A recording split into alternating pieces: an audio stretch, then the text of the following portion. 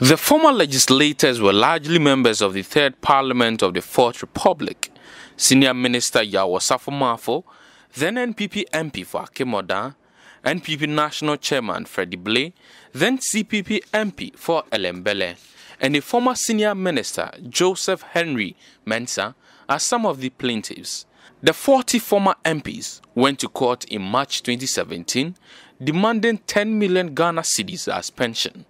The Chinery-Hesse Committee, constituted by then-President Kufour, had recommended that persons who exited Parliament after serving 2 full terms and at least at 50 years old were entitled to pension benefits. The group intimated that an Attorney General's June 25, 2015 letter had directed the Finance Ministry to pay the money, which directive the ministry has since not complied with.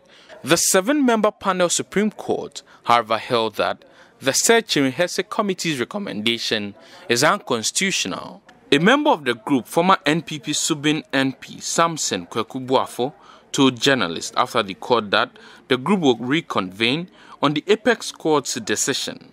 But it's good we have challenged the law.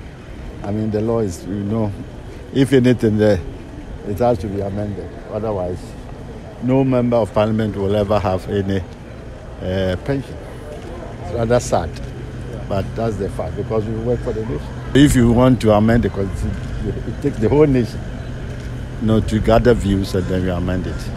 But be as it may, our law has to be developed, and we are working on it. I mean, I think the law is good.